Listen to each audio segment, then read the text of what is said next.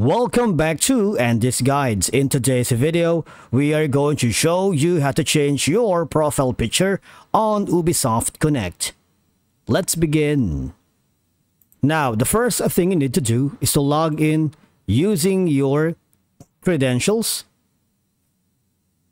If this is your first time on Ubisoft, just click on the Create Account option. And from here, all you have to do is just follow the on-screen instructions and you're good to go. Now, changing your profile picture on Ubisoft Connect can be a good idea for allowing you to personalize your Ubisoft Connect account.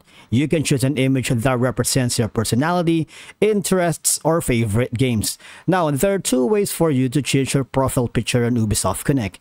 You can go to the website, to their official site, and you need to hover to the upper right corner where it says View More, and then hover to Account Management. Okay? Now, from here, I need you to click on the account information because you can edit public and private information from this option. Now, when you hover your mouse to the profile picture, as you can see, there's going to be a pencil icon, all right? When you click on it, you would be given an option to change your avatar, all right? From Far Cry to Growtopia. So there's a lot options that you can choose, but the thing is, please be mindful that you cannot upload a customized picture for your profile. All right, before they have that option wherein you could just edit your avatar and upload your personal picture that you wanted, but now they don't have that option, so all they have to do is just select from these options. But it's okay though. So for example, I'm gonna go to the this one right here and click on choose.